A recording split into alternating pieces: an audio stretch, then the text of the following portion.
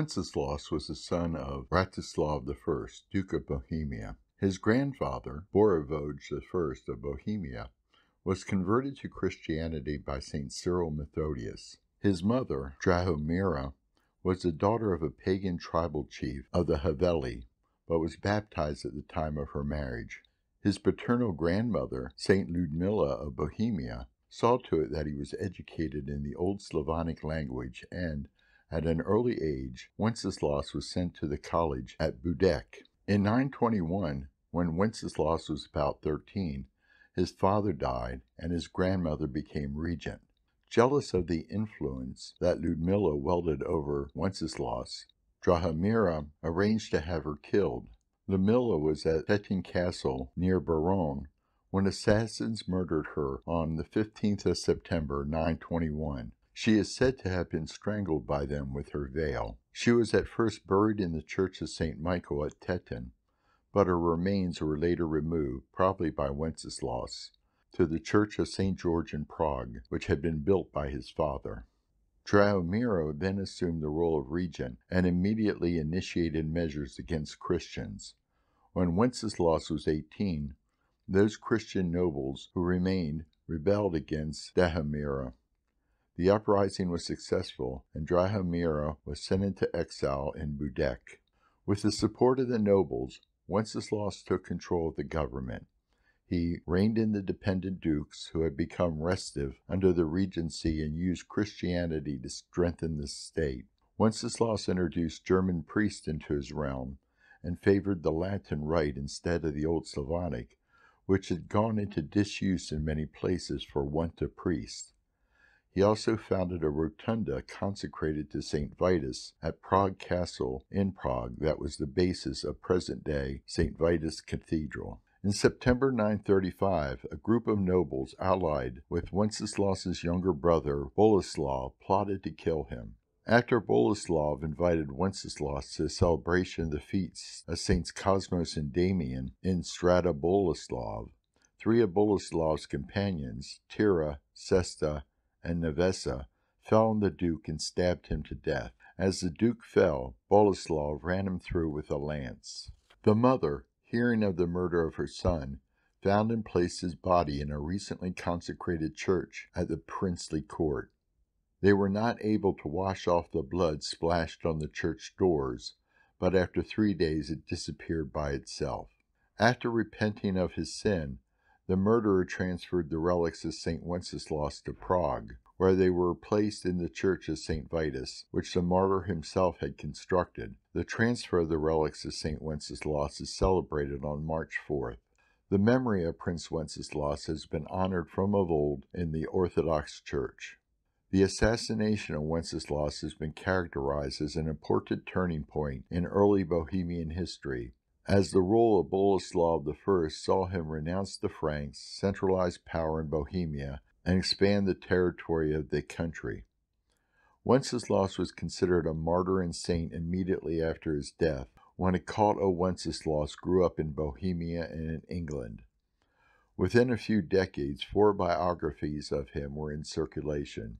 These hagiographies had a powerful influence on the High Middle Ages concept of the Rex Justus, righteous king, a monarch whose power stems mainly from his great piety as well as his princely vigor.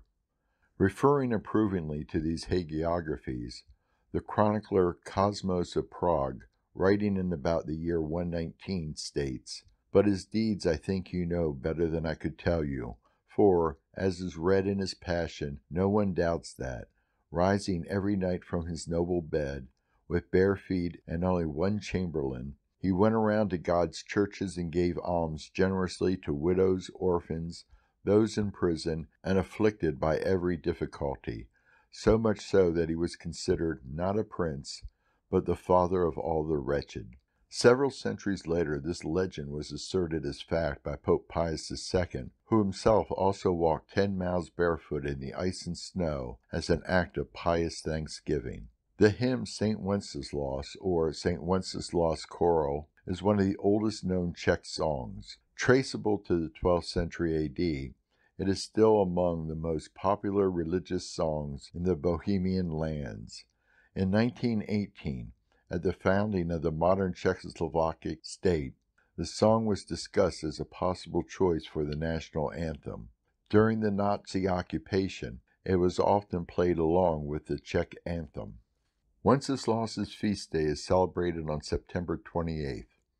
On this day, celebrations and pilgrimage are held in the city of Stara Boleslav, whereas the translation of his relics, which took place in 938, is commemorated on March 4th.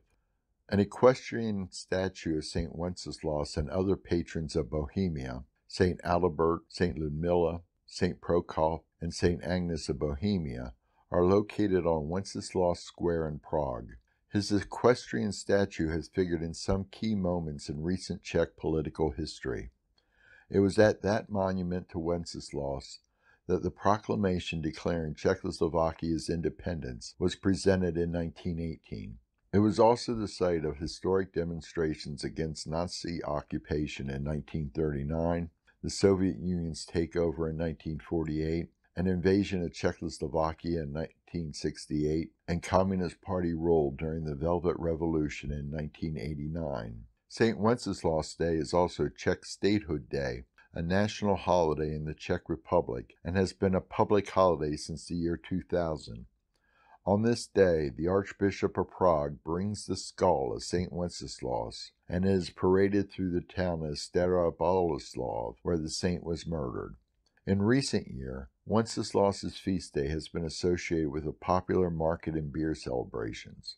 The holiday also sees store closures throughout the country. The culmination of the celebrations of St. Wenceslas is a solemn Mass in the Church of St. Wenceslas in Stara Boleslav, or the St. Wenceslas Cathedral. During this Mass, the relics of St. Wenceslas are exhibited, including the skull, on which rests a royal crown, a sign that he's the perpetual hereditary prince of the Czech lands. People repeatedly ask the saint in prayer for the intercession and protection of the Czech nation. Prayers can be summarized in the Credo, St. Wenceslas, do not let us and our descendants perish. Prague is still closely linked with the St. Wenceslas tradition even today. The remains of the Czech prince are stored in the chapel of St. Vitus Cathedral, and one of the oldest vineyards, dating all the way back to the 10th century, bears the name St. Wenceslas Vineyard. Many people are familiar with the Christmas carol, Good King Wenceslas. Many of us know the first few lines, but I would like to invite everyone to read through all the lyrics. I will post them below. This carol does a fantastic job of summarizing the behavior we should all exhibit as we celebrate the nativity of our Lord and Savior, Jesus Christ. I will post links to videos related to both St. Wenceslas and the famous Christmas carol bearing his name. Well, I hope you found this video interesting. Please consider giving it a thumbs up and perhaps subscribe to the channel and hit the notification bell. With my impending retirement, I plan on greatly expanding the content available on the channel, including podcasts of scripture commentary from the Church Fathers, book reviews, and additional videos on the lives of the saints, along with some analysis of economic issues from an Orthodox perspective. Thank you for watching this video and wishing you a blessed day.